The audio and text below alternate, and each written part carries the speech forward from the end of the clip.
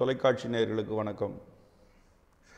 வாத நோய்கள் பல பல பல பல விதங்களில் இருந்தாலும் நம்ம அதை சுருக்கி வாத நோய்களுடைய விதத்தை எவ்வளோ கம்மி பண்ண முடியுமோ அதை கம்மி பண்ணி என்னென்ன உணவுகள் சாப்பிட்டா நோய்களை தவிர்க்கலாம், என்னென்ன உணவுகளை தவிர்த்தா நோய்கள்லேருந்து தப்பிக்கலாம் அப்படின்றத பற்றி பேசிகிட்டு இருக்கோம் இல்லையா. இந்த காரணமாக வாத நோய்கள் பல விதங்களில் இருந்தாலும், அதாவது பார்த்திங்கன்னா விரைவாதம் உண்டு, கைகால் முடக்கங்களுக்கு பாண்டு ரோகங்கள்னு பேர், நேத்திரவாதம், இப்படி நிறைய முகவாதம், இப்படி நிறைய வாத நோய்கள் உண்டு.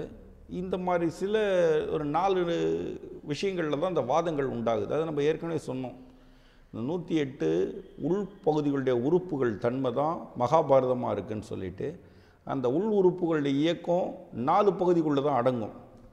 அந்த 4 பகுதி தான் வெப்புவாதம், வெப்பவாதம், நீர்வாதம், வாதம் அப்படின்னு 4 நிலைகளில் அடங்கும். இந்த 4 பகுதிகளும் 22 பார்ட்ஸுங்களை டேமேஜ் பண்ணும் பொழுது அந்த டேமேஜில் தான் அந்த முகவாதம், விரைவாதம், முடக்குவாதம், இந்த மாதிரி நிறைய வெரைட்டியாக போயிட்டே இருக்கும்.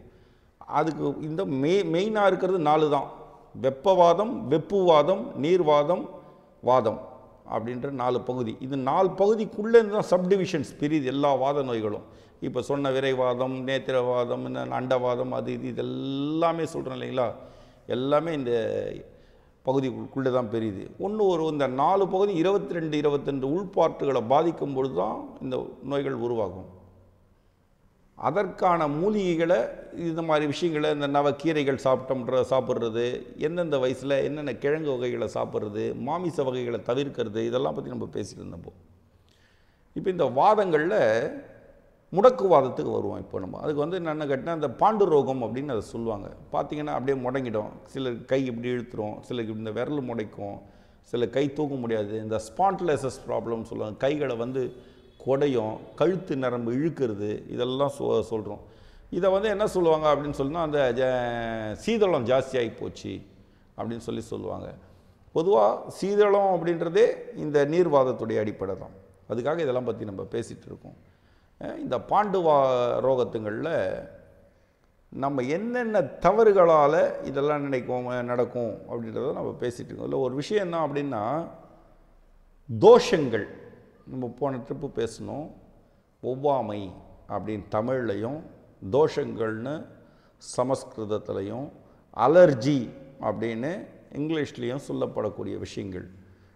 இந்த அலர்ஜியால் என்னென்னலாம் உண்டாகும் அப்படின்னும் பொழுது, உடலில் இருக்கக்கூடிய இந்த நிறைய நோய் வகைகள் அதுலேருந்து பெரியது தான் 4448 வகையான ரோகங்கள் அப்படின்றத சித்தர் குல கணிப்புகள் நமக்கு கொடுத்துட்ருக்காங்க. அதனுடைய விளைவுகள் இப்படியெல்லாம் இருக்குது. இப்போ தோஷம்ன்றதை பொறுத்தவரை என்னென்னா, எண்வகை தோஷங்களை குறிப்பிடலாம். இதில் திரிதோஷங்கள், வாத பித்த கப தோஷங்கள் முன்னென்று வகிக்கும். அந்த வாத பித்த கபத்துடைய தோஷங்கள் தான் வெப்பு தோஷம், வெப்பதோஷம், நீர்தோஷம், வாத தோஷம்னு நம்ம பிரித்து கையாளுறோம்.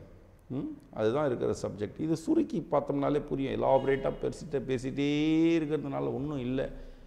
எதனால் எது நடக்கும், எதை எப்படி காப்பாற்றிக்கலாம், அவ்வளோதான் மேட்டர்.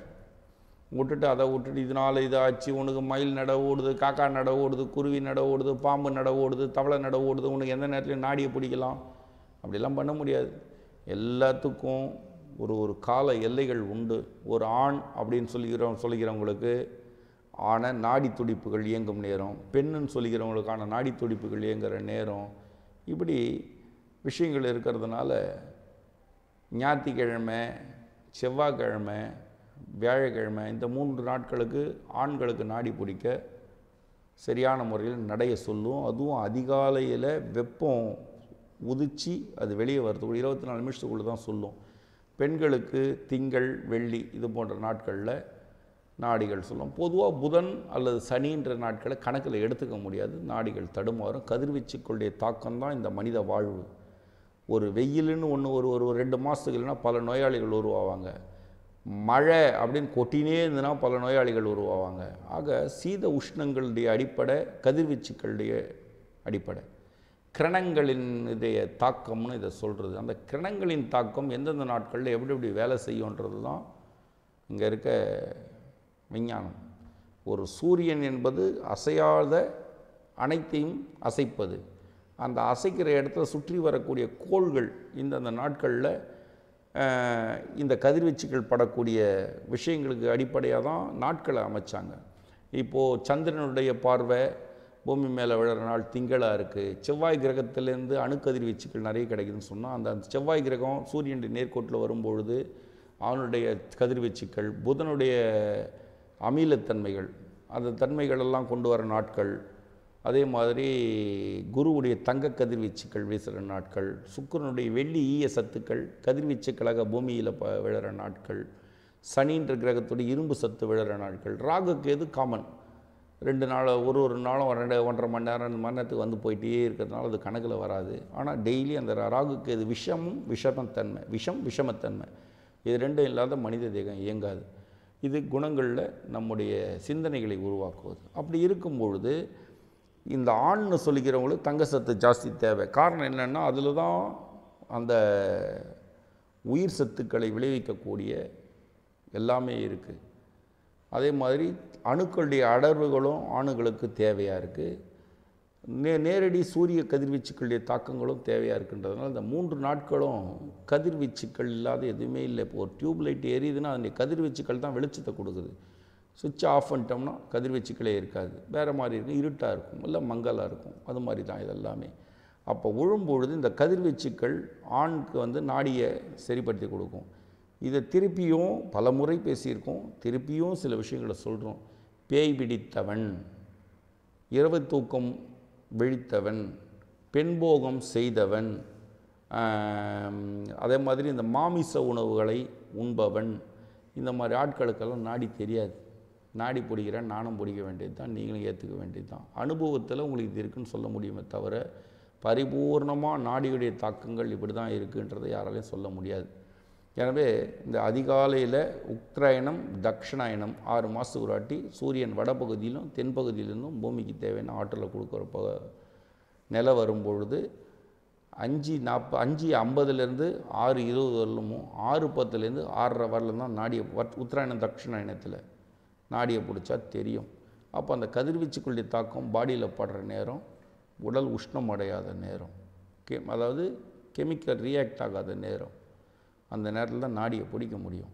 அப்போ தான் நாடியுடைய தாக்கங்கள் தெரியும். பொதுவாக இந்த காலில் பாதத்துக்கு மேலே இந்த கால் கணுப்பு பகுதியில் நாடி பிடிச்சி பார்க்குறதுன்றது ஒரு விஷத்தன்மைகளையோ சில வகையான நோய்களையோ தெரிஞ்சுக்கிறதுக்கான ஒரு மூலம், அவ்வளவு தானே தவிர எல்லா நாளும் 6 மணி 5 மணி மதியம் போனால் நாடி இப்படி கை வச்சாங்கன்னா அவங்க போய் சொல்கிற வைத்தியர்னு நினச்சிக்கலாம். கையை மூடிக்கிங்க, என்ன சொல்லுங்கள், உங்களுக்கு இந்த நோய் இருக்கா, அந்த நோய் இருக்கா, அப்படி இருக்கா, இப்படி இருக்கான்னு சொன்னால் அதாவது சொல்லுவாங்களே முயல் பிடிக்கிற நாய் மூஞ்ச பார்த்தா தெரியாதான்னு, அந்த மாதிரி தான் குட்டை மூக்கு நாயால் முயலை பிடிக்க முடியாது. அதுக்குன்னு ஒரு நீட்டு மூக்கு இருக்குது, அதுக்குன்னு அந்த வாசனை திறன் இருக்குது. அந்த மாதிரி நாய் மோப்பம் பிடிச்சி கரெக்டாக பிடிச்சி இழுத்துட்டு வந்துடும். பரப்பரன்னு பல்ல வெட்டி உள்ளேருந்து பிடிச்சி இழுத்துரும். அதே கதை தான். உங்களுக்கு நோய் வந்ததுன்னா இந்த மாதிரி மூஞ்சி இருந்துன்னா இந்த மாதிரி வரும். நாக்கு நீட்டு வெள்ளையாக இருக்குது, வயிறு கெட்டு போச்சு, சரி. நகத்தை காட்டு மஞ்சளாக இருக்குது, நோய் வந்துருக்குது.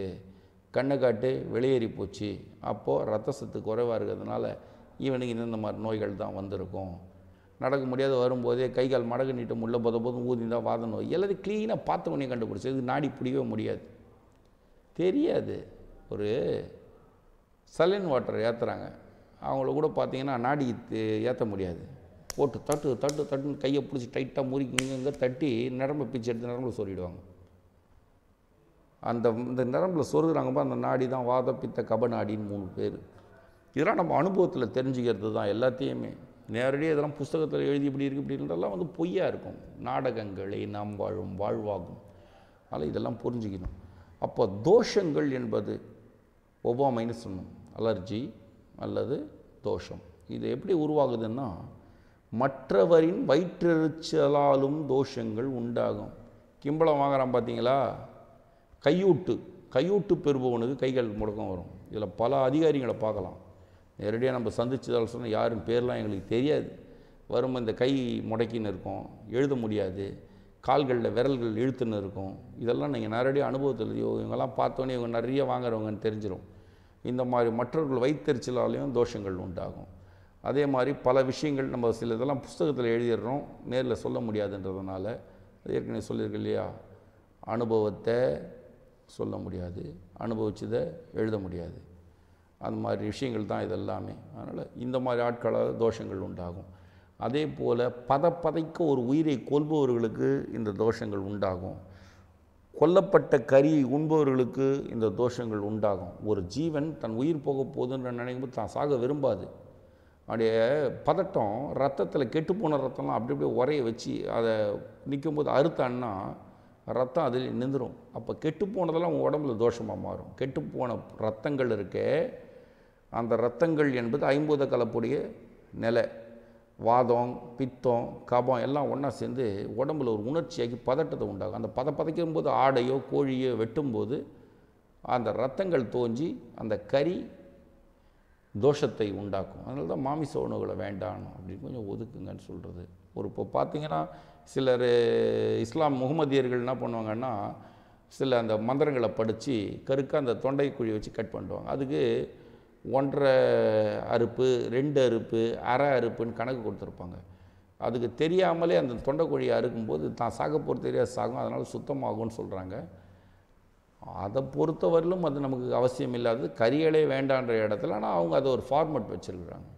எல்லா கெட்டுப்போன ரத்தங்களும் வெளியேறதுக்கு அந்த குழாயாக இருக்கிறாங்க, வெறும் கறி மட்டும் நிற்கும், அவ்வளவுதான். ரத்தங்கள் வெளியே போச்சுன்னா தோஷங்கள் இல்லாத போகுன்றதுனால ஹலால் அப்படின்னு அதுக்கு பேர் வச்சு அவங்க செய்கிறாங்க. சில விஷயங்களை மாமிச உணவு பிரியர்கள் அதை ஏற்றுக்கவும் செய்கிறாங்க. இது இருக்கிறது. ஆனால் இளம் வயசில் பறவைகளை பிடிக்கிறது கூண்டில் போய், அதனால் பல பின்விளைவு. இதை எதை நோக்கி இந்த பயன்ற புஸ்தகம் தெளிவாக கொடுத்துருக்கோம். இரவில் பறவைகளை பிடிக்க செல்லாதீர்கள், ஏன்னா அதனுடைய முட்டையை திருட பாம்பு போன்றது தான் கடிச்சிடும். ரெண்டாவது, அதை பிடிக்கும்போது உயிர் பாத்திரம் படப்படன்னு அடிக்காது, உடம்புல இருக்கக்கூடிய அழுக்குகள் நம்ம கண்ணு மேலே பட்டால் கண்ணு குருடாகிடும். அதனால் இரவில் பறவையை பிடிக்கிறது வந்து உத்தேசமானது அல்ல. அதே மாதிரி ஒரு ஒரு ஒரு ஒரு கோழியோ ஒன்றையும் கொன்று உண்ணும்போது கண்டிப்பாக இந்த முடக்குவாதத்துக்கான அடிப்படை வரும். சரிங்க, நாங்கள் சுத்த சைவங்க, எங்களுக்கு இந்த மாதிரி வந்து ரொமாட்டிக் ஆர்த்ரைட்டிஸ்ன்ற நோய்கள்லாம் சிலருக்கு பெண்களை பொதுவாக தாக்கும், ஆண்களை தாக்கிறது ரொம்ப கம்மியாக இருக்கும். ஆண்களுக்கு முடக்குவாதம் தண்ணி அடிக்கிறதுனால சத்தியமாக வரும், நரம்பு மண்டலங்கள் பாதிப்புனால வரும், புகைத்தலால் கண்டிப்பாக வரும், அந்த லஹரி வஸ்துக்கள் யூஸ் பண்ணும்போது இந்த மாதிரி பிரச்சனைகள் வரும். இதில் கஞ்சா அப்படின்னு சிவப்பத்திரின்ற இலையை பற்றி நம்ம பேசியிருக்கோம். அதில் தங்கசத்து ஜாஸ்தி. அது இலையில் மட்டும்தான், பூவில் கிடையாது. பூவை சாப்பிடும்போது பைத்தியம் பிடிக்கும். அந்த மாதிரி ஒரு விஷயங்கள் அதில் வந்துடும். இந்த இந்த பீரியட்ஸ் தள்ளி போகிறதுக்காக மாத்திரைகளை உபயோகப்படுத்துவாங்க. பொம்பளைங்க தயவு செய்து அதை பயன்படுத்தாதீங்க, ஏன்னா அதனால் முடக்குவாதம் உண்டாகுது. இது விஞ்ஞானபூர்வமான மருத்துவ அறிவியல் ஏற்றுக்கொண்ட உண்மை இது. அதனால் நான் நேரடியாக இருதயத்துடைய வால்வை தாக்கும். அது ரொமாட்டிக் வால்வுன்றது ஆப்ரேஷன் பண்ணி ஹேஞ்சியோ பண்ணியோ, இல்லை ஹேஞ்சியோ கூட கிடையாது, பைபாஸ் பண்ணி அடுத்த 3 வருஷத்தில் அவங்க செத்து போயிடுவாங்க. அதே மாதிரி ஆண்கள் அந்த பீரியட்ஸ் டைமில் பெண்களோட தொடர்பு கொள்ளும்போது மார் சம்பந்தமான நோய்கள் வரும். அந்த நேரங்களில் பெண்கள் விலகி இருக்கிறதுன்றது ரொம்ப நல்லது. ரொம்ப அதாவது சாதாரணமான ஒரு விஷயங்கள் இப்படியெல்லாம் நடக்கிறதுனால இந்த மாதிரி இடத்துங்களில் முழு அளவில் தாக்கலாம் இந்த ரொமாட்டிக் ப்ராப்ளம் வந்துடும். பரத்தை சவகாசம் முடக்குவாதத்தை உண்டாக்கும். இது பாண்டு ரோகம் அப்படின்னு பேர். பாண்டுன்னா முடக்கம்னு அர்த்தம். இப்போ நம்ம மகாபாரதத்தில் ஒரு இது சொல்லுவாங்க, பாண்டு அப்படின்ற ஒரு ராஜா, அவருடைய புத்திரர்கள் 5 ஆனால் அவருக்கு பிறந்தவங்க யாரும் கிடையாது. குந்தி அப்படின்றவங்க அவருடைய மனைவி, மாதரி அப்படின்னு 2 மனைவி அப்படின்னு சொல்லுவாங்க இல்லையா. அந்த முடக்கத்துக்கு பாண்டுன்னு பேர். இந்த எலும்புகளுடைய முடக்கத்துடைய துணை எது இதில் இருக்குன்னா, அதாவது சீதத்திலையும் உஷ்ணத்திலையும் இயங்கக்கூடியது. சீதம் என்பது குந்தியையும், உஷ்ணம் என்பது மாதரியையும் குறிக்கிறது. ஒரு சின்ன திருத்தம். சீதம் என்பது மாதரியையும், உஷ்ணம் என்பது குந்தியையும் குறிக்கிறது. இந்த இந்த உஷ்ணத்துடைய பிறப்புகள் தான் தர்மராஜன், பீமசேனன், அர்ஜுனன். அதில் மாதரிக்கு பிறந்த இந்த விஷயங்கள்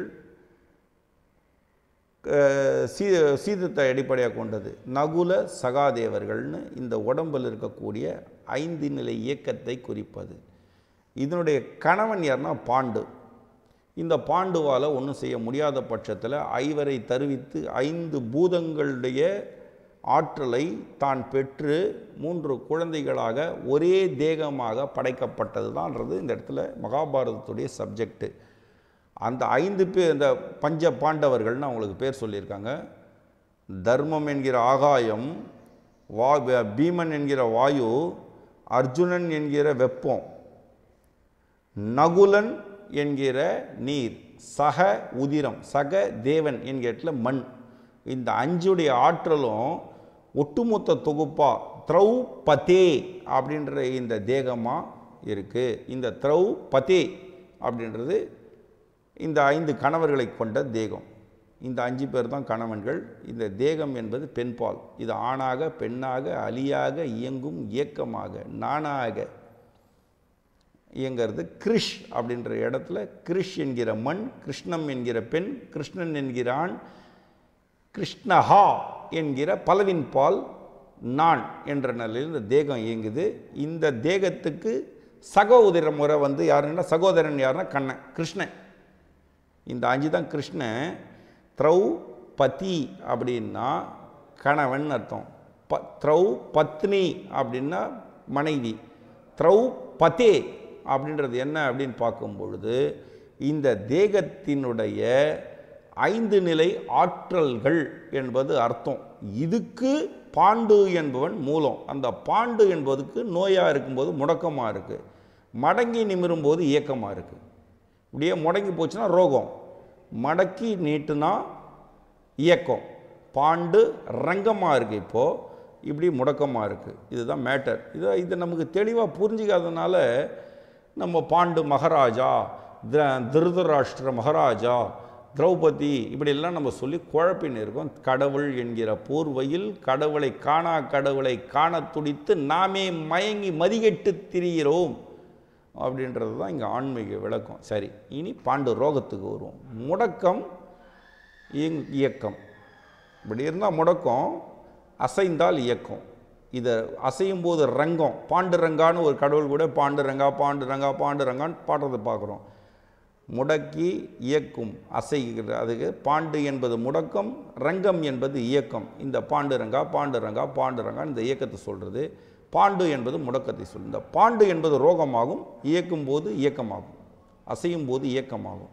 இந்த பாண்டு அப்படின்ற சப்ஜெக்டை இப்போ பிடிச்சிக்குவோம்.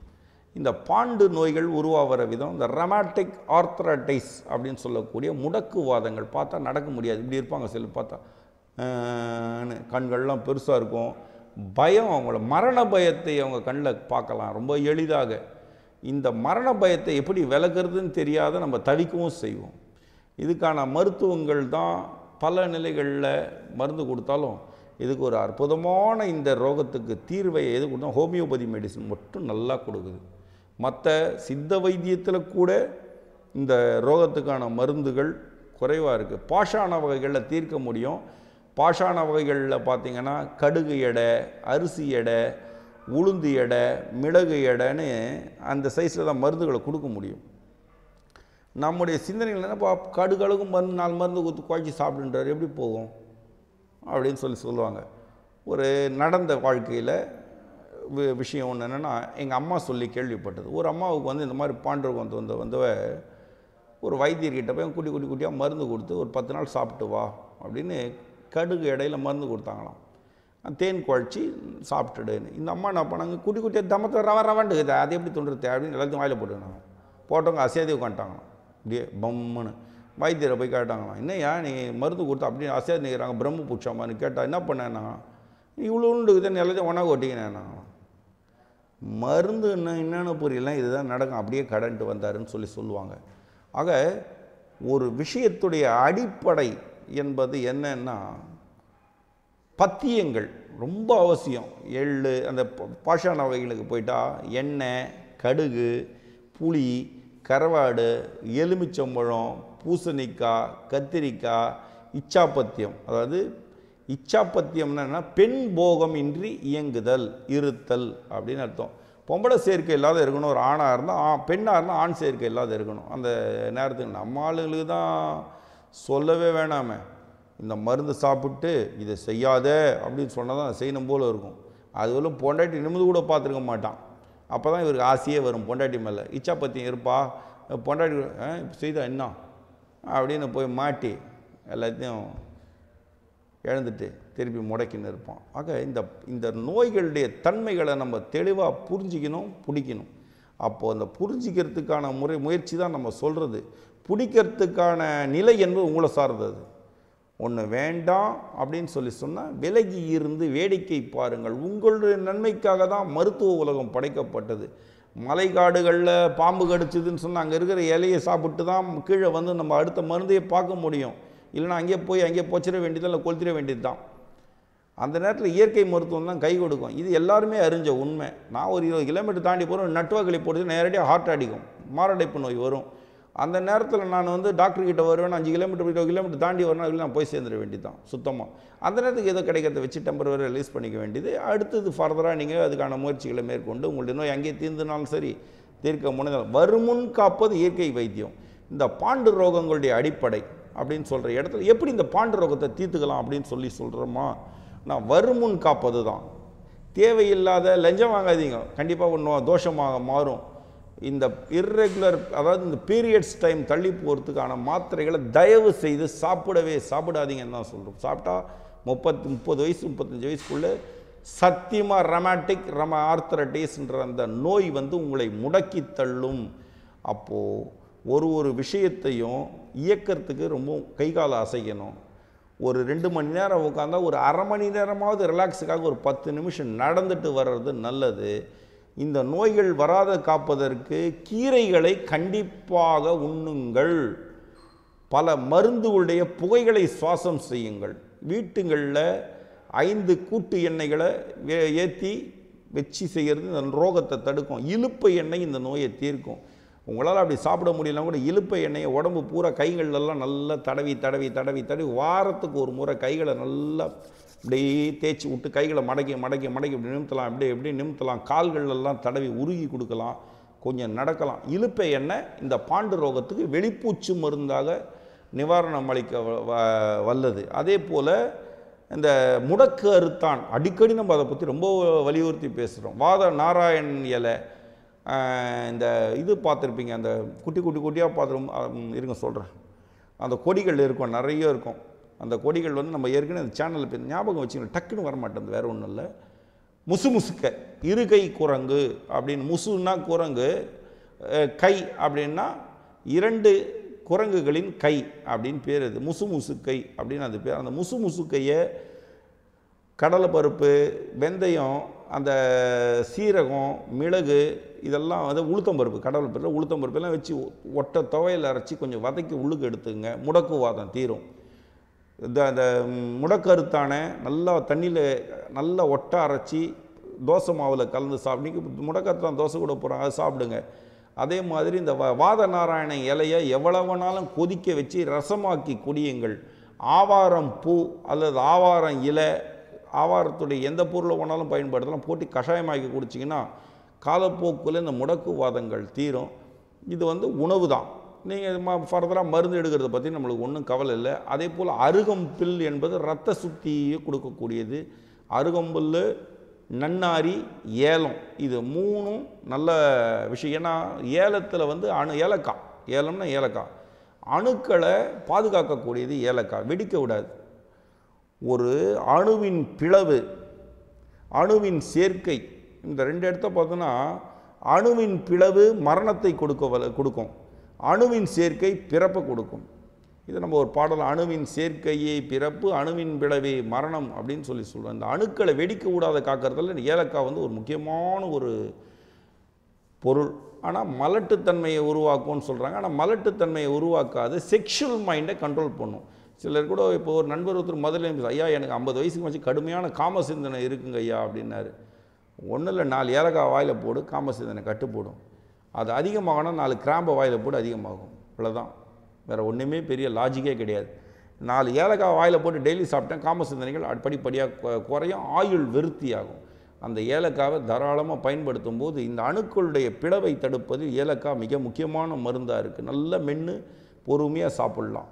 நம்ம வந்து திருமணமாகி தாம்பத்திய உறவில் ஈடுபடுறவங்களுக்கு ஏலக்காயை வச்சு கொடுப்பாங்க வெத்தலையில். அப்போ என்னன்னு கேட்டாக்கா, வெகு வேகமான உடல் இயக்கங்கள் வந்து அணுக்களை பிளவடைய செய்து சோர்வடைய வைக்கும். அதை கட்டி காக்கிறதுல ஏலக்காய் என்பது மிக முக்கியமான ஒரு பொருள். அதில் காட்டு ஏலம், முள் ஏலம், ஏலம், நாட்டு ஏலம், ஏல அரிசி, இப்படி பல வகைகள் இருக்குது. இதை பற்றி நம்ம இன்னொரு சந்தர்ப்பம் கிடைச்சா அதை பற்றி நம்ம தெளிவாக இன்னும் நிறைய பேசுவோம். அதை பற்றி ஒன்றும் என்னான்றது தெரியாததுனால நம்ம தடுமாறுறோம். வேறு இன்னும் அதுக்கான விளக்கங்கள் தான் இதெல்லாம் இருக்குதுன்னு நம்ம எடுத்து சொல்கிறோம். இயற்கை மருத்துவம், இந்த மருந்து சாப்பிடுங்க, இதை கஷாயம் போட்டு குடிங்க, இது இல்லை. என்னென்ன அடிப்படை தெரிஞ்சால் தான் அதை கஷாயமாக குடிக்கலாமா, பயன்படுத்தலாமா, வேணாமா நம்மளால் முடிவெடுக்கவே முடியும் இல்லையா? அப்படி தானே? அப்போது இதை இதுக்காக பயன்படுத்தினா இது நல்லது செய்யும், அது நல்லது செய்யாது அப்படின்றதுல இயற்கை மருத்துவம் மட்டும்தான் இதுக்கு விளக்கம் கொடுக்கும். வேறு எந்த மருத்துவமும் இதுக்கு விளக்கம் கொடுக்கும். மருத்துவங்கள் என்பது நோய் தீர்ப்பிற்கான முறை அப்படின்ற இடத்த விட முயற்சின்னு சொல்கிறது தான் சரியான வார்த்தை. நோய் தீர்ப்பதற்கான முயற்சி தான் மருத்துவம். நோய் என்று வந்த பின் அதை அனுபவிச்சு தான் ஆகணும். வருமுன் காப்போம் என்றதுனால இந்த மாதிரி தோஷங்கள் உருவாகிறவங்க 4 ஏலக்காவை சாப்பிடுங்க, இந்த கீரை வகைகளை பயன்படுத்துங்க, உடலை பாதுகாத்து கொள்ளுங்கள் என்று கூறிக்கொண்டு அடுத்த தொகுப்பில் சந்திப்போம் என்ற கூறிக்கொண்டு நன்றி கலந்த வணக்கம் பாராட்டு. நன்றி, வணக்கம்.